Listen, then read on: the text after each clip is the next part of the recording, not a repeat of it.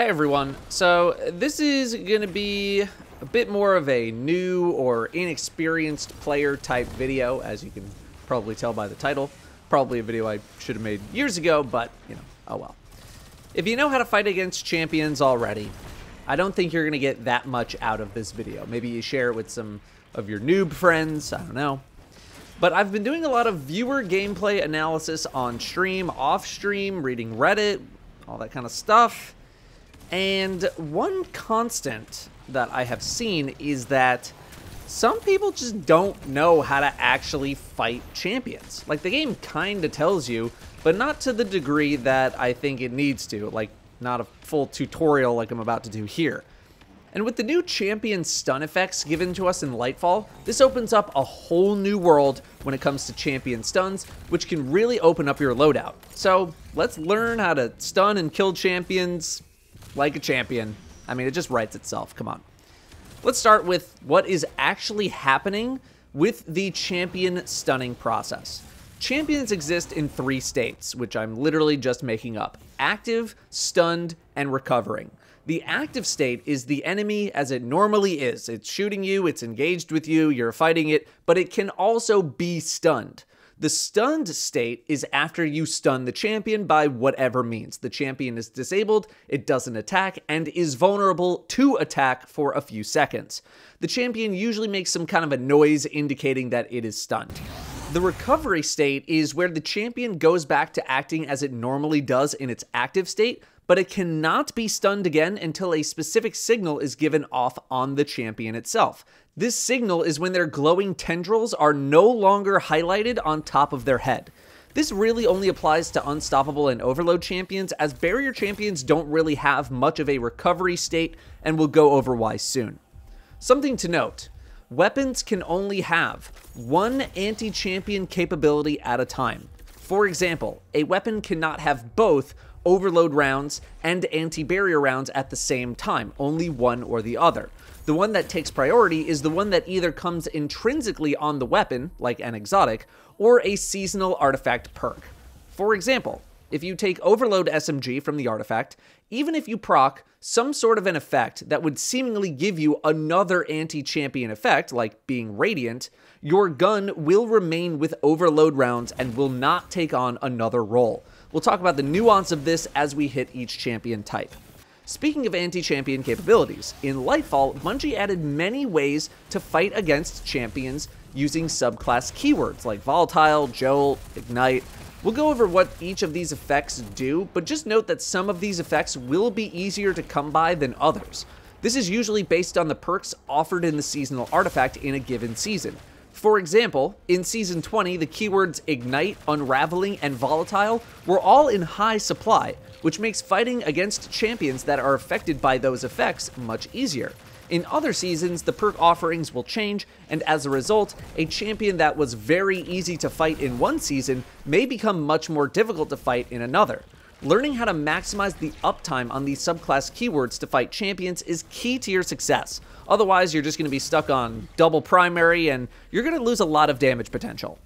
Let's start with the easiest to understand champion, the Unstoppable Champion. Unstoppable champions are usually enemies like ogres and phalanx or incendiors that typically have very strong attacks. The main trait of the Unstoppable Champion is that they take dramatically reduced damage while in their active and recovering state, but otherwise do not recover their health. The number one mistake I see people doing when fighting these champions is that they are wasting their power ammo. They are attacking this champion in their active or recovering state. There are times and places to use ammo on unstoppable champs in these states, but for the most part, you want to avoid this until you really learn those times. You can tell if you're doing reduced damage by these italic red numbers popping up on non-crits, and also by the fact that you're really not dealing that much damage to the champion. When the Unstoppable Champion is in the recovering state where it cannot be stunned yet, the best thing you can do is just make sure you're not getting hit by it, as there isn't a whole lot you can do until you can stun the champion again. This can be achieved by suspending the champion, freezing it, or just the old-fashioned method of running away. Unstoppable champions can be stopped in many ways, contrary to their name. The first way is by picking up an artifact perk for a specific weapon and then using that weapon to stun. If it's with a primary, you'll typically need to aim down sights first, get a shot to charge up indicated by the buff on the left side of the screen, and then shooting the champion. With different weapons, there may be different rules to stun the champion, but it will generally involve shooting the champion with the weapon. There are a few exotic weapons that have unstoppable rounds built into the gun, like Bastion, Malfeasance, and Leviathan's Breath. These don't require any special mods to activate, just point and shoot. With Lightfall, subclass keywords are now able to stun champions, and unstoppable champions are the most susceptible to these effects out of all champions in the game. To stun an unstoppable champion with some sort of subclass effect, you can do the following.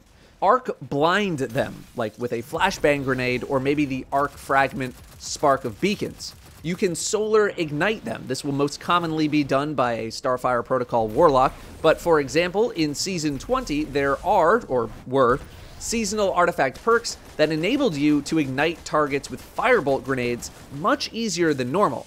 The Root of Nightmare's raid exotic Conditional Finality can also ignite stun an unstoppable champion.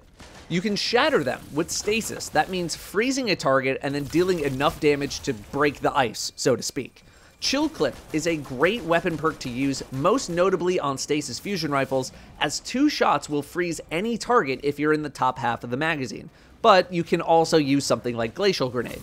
And again, the Conditional Finality Shotgun's Freeze Shot can also stun an unstoppable once the target is shattered.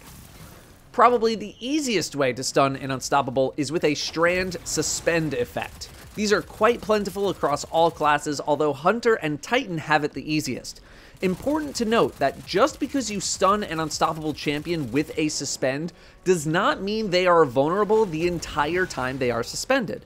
The suspend effect lasts longer than the stunned state, so you may find yourself shooting an active or recovering unstoppable champion even though it is still suspended. Suspending them just means they aren't able to attack you. Suspend is in very high supply regardless of seasonal artifact perks, which is what makes it a very effective tool for unstoppable champions, to the point where if you practice a Strand build enough, you don't even need an unstoppable weapon in your loadout. Check out my Strand builds for more information. Again, you should not waste any special or power ammo on these targets while they are outside of their stunned state, as your damage will be very, very bad. The only times I recommend burning some of this ammo is when the champion is very close to finisher range, and we'll talk about finishers towards the end of the video. Next, we have barrier champions. These are typically Colossus, Servitors, Knights, Hobgoblins. The main trait of the barrier champion is that when it has about 80% of its total HP remaining, the champion will shield itself and start to recover its health if their shield does not receive any damage. This shield will last a few seconds and then will come down if not dealt with. The champion will then attempt to shield themselves again around that 80% HP threshold. If the shield is broken, the champion enters the stunned state, where it will be stunned for a few seconds. Barrier champions don't really have a recovery state, as the time in between them recovering from the stun and attempting to re-shield still leaves them open to attack. They will typically deploy their shield a few seconds after exiting their stunned state if they are below 80% HP. Otherwise, barrier champions are able to be attacked at any point, and if you have enough burst damage, you can kill them before they even put up a shield. The number one mistake I see here are people not being proactive with their anti-barrier capabilities or using weapons or abilities that cause some sort of delay in switching to an anti-barrier weapon. Barrier champions start regenerating their health almost immediately after deploying a shield, meaning that if you are reacting to a barrier shield, then by the time you swap weapons, their health is going to fully regenerate. Knowing the timing of when to take out your gun or simply wait for a shield to come up will come with experience. Generally speaking, the closer the champion gets to 80% HP, the more you want to be ready with anti-barrier rounds. After a barrier champ is stunned and recovers from the stun, be ready again with your anti-barrier capabilities. Note that any damage to the shield will stop their health from regenerating, so if you don't have the firepower to fully take down the shield, any damage against the shield is better than nothing. Barriers can be shot down by any weapon that has anti-barrier rounds, most notably found in the seasonal artifact. Simply get the perk and shoot your gun. There is nothing you need to charge up or prepare. There are quite a few amount of weapons that get anti-barrier rounds built in. Arbalest, Wish Ender, Revision Zero, Ariana's Vow, and the Lament. If you're using one of these, you don't need any sort of a mod. You can also get around barriers by the following subclass keywords. Becoming Radiant will give all weapons anti-barrier capabilities, and yes, this does include Well of Radiance. The easiest way to become Radiant is by using the Ember of Torches fragment using your melee to make you Radiant. I'm going to reiterate a point that I made at the start of the video here though. Radiant will not overwrite anti-champion perks from the artifact or anything built into your guns. If you are using an SMG with Overload or a Scout with Unstoppable, if you become Radiant, those weapons will not switch to being anti-barrier. If you want anti-barrier capabilities, the weapon must have no anti-champion perks on them at all. Volatile rounds also have anti-barrier capabilities. Volatile rounds are a bit harder to come by unless it's in the seasonal artifact perk pool where it could be very easy, but Echo of Instability can provide them if you're looking to go this route, although it's not the most reliable. Hunters also have Gerfalcon's Hauberk as an easy source of volatile rounds. Finally, unraveling rounds have anti-barrier capabilities found through Thread of Propagation or potentially in the seasonal artifact. Freeze effects do not technically stun barrier champions, but it will stop them from attacking.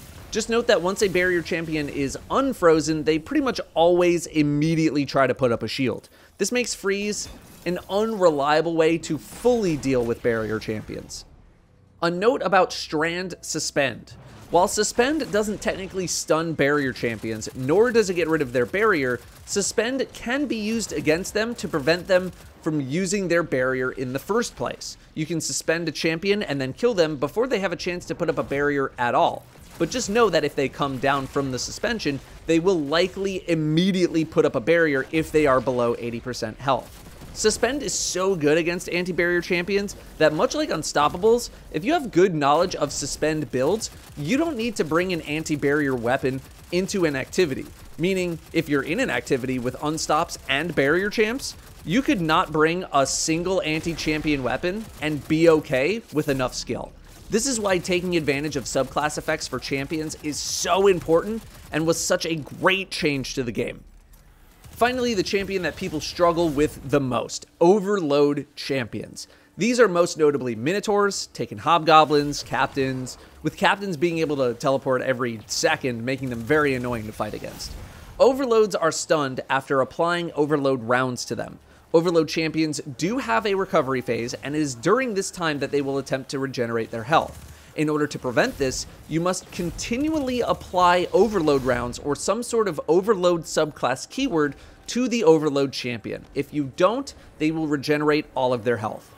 The biggest mistake I see people make against Overload champions sounds really stupid, but it's just the fact that people don't know how to actually fight against an Overload champion properly.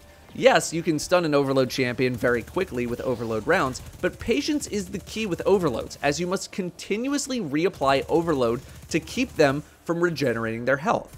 This means whenever you stun an Overload champion, you don't get as much time with your harder hitting weapons to kill them. You can do a little bit of damage, but then you need to swap back to your Overload weapon or your Overload effect and start damaging them again before or as they are entering the recovery phase, tagging them with Overload rounds to prevent their health from regenerating. Otherwise, you're going to do a bunch of damage and it'll all be healed, and then you'll get mad and you'll say Overload rounds are broken, but they're not actually broken. You just don't know how to fight against Overload champions, but that's okay. That's why you're here. Overload champions can be stunned with seasonal perks, but the rules are different depending on the weapon. If the perk is for autos or SMGs, you'll need to continuously shoot the champion waiting for the Overload round to proc itself and then hit the target. If you're on a bow, one shot will normally be okay. If you're on a sword, you will need a couple of hits to stun. They can also be stunned with the exotic weapons Divinity, Le Monarch, and Thunderlord, no mods needed. When using Divinity, it's essentially an instant stun. The advantage of using something like a sword is that you are continuously applying the Overload effect to a champion, so their health will never start to regenerate as long as you are hitting them. This technique also applies to autos and SMGs and bows and whatever else, but the drawback is that they don't deal as much damage. However, the drawback of using a sword is that you're using a sword, which can leave you vulnerable in other parts of an activity. In terms of subclass effects, Overloads are the most resilient, as most of the effects are a bit harder to come by on average. For example, Arc jolting a champion is a pretty rare thing outside of having tools in the seasonal artifact. Jolt most notably comes from Volt Shot, which can be tough to prepare against a champion, and from Spark of Shock. A great example for using Jolt would be on something like a Pulse Grenade with Spark of Shock. The Pulse Grenade hits multiple times, reapplying the Jolt effect every time, which resets the timer of when the Overload will regain its health regeneration effect, giving you more time to deal damage with a more powerful weapon to kill the Overload. Another cool thing about Jolt is that you can have a weapon that has its own anti-champion effect and Volt Shot at the same time. For example, I have this Scout Rifle with Volt Shot. Scout Rifles in this video have unstoppable rounds, but Volt Shot still works to stun the Overload because it's a debuff applied to the enemy, versus something like Overload SMG not being able to turn into an anti-barrier SMG through the use of Radiant, since Radiant is applied to yourself. Void Suppression is equally as uncommon, if not even rarer, most notably coming from Suppressor Grenade and the Titan Shield Bash attack. This is not something I would use as a primary method of Overload stunning, but rather as a backup. Fortunately, Stasis Slow is much more easily found. Chill Clip will be the #1 provider of slow, most notably on fusion rifles. Duskfield Grenade also provides slow, along with the Bleak Watcher aspect on Warlock, having the turret shooting the champion. Chill Clip is going to be one of the most common non-season perk ways to stun champions. Chill Clip can proc multiple times in the top half of a magazine, making it so you are continuously applying the Overload effect to the champion, meaning you will keep resetting the health regeneration timer, and because Chill Clip is a debuff on the target, it is in a similar situation as Jolt, where your Chill Clip weapon can gain an anti-champion effect on top of the debuff it provides. This is why Chill Clip fusions are so strong. They can slow to stun overloads, they can freeze and shatter to stun unstoppables, or they can just stop an anti-barrier from shielding for a moment, and they can gain Radiant through other effects to pierce anti-barrier shields. With a Strand subclass and a Chill Clip weapon, you can handle all champions at the same time. Note that with freezes, just because an Overload champion is frozen does not mean it won't regenerate its health. The rules still apply while the target is frozen or suspended. You must hit the Overload champion with Overload rounds to stop it from regenerating. And again, you have 3 very good exotics to stun Overloads in Divinity, Le Monarch, and Thunderlord, although Divinity isn't as good as it used to be and thus isn't as needed, but it is still quite good. Le Monarch is great as the poison damage over time counts for Overload rounds, so you're able to more reliably keep Overload champions from regenerating their health. There are also some exotic armor pieces that provide champion stunning effects. Athras's Embrace provides unstoppable stun on Empowered Throwing Knife, using its exotic perk to get it. Secant Filaments provide Overload Disruption when standing in an Empowering Rift, and Second Chance on Titan gives anti-barrier for your shield throws. These are not the most popular choices for anti-champion needs, but they are there if you want them or if they get buffed in the future. Also, I missed Wave Splitter and Devil's Ruin in the video, and I'm not going to try to cram those in the sections, so just deal with it. Wave Splitter is capable of suppression when you fire the weapon at its maximum power for a sustained duration, which means it can stun overloads, and Devil's Ruin has unstoppable built in. One final thing to note about champions are finishers. You should try to use a finisher on champions a good amount of the time for 2 reasons. The first is to just save ammo. Champions have a good amount of health, and you can save ammo by doing a finisher for the kill. The second is because of Aeon Gloves.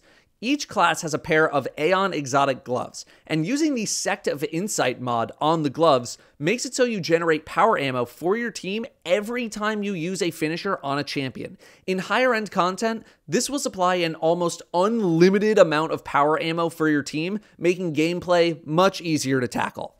So there you have it, the ultimate guide to handling and killing champions. Hopefully you learned a little something regardless of your skill level, but yeah, champions aren't as daunting of an enemy as you might think. You just need the knowledge to know what works and what doesn't, and once you know what's up, they're kind of a pushover. At least until you get to, GMs or something. Then, not so much. If you have any of your own advice that you would like to drop on people, hit the comment section. Thank you very much for watching. I'll see you next time.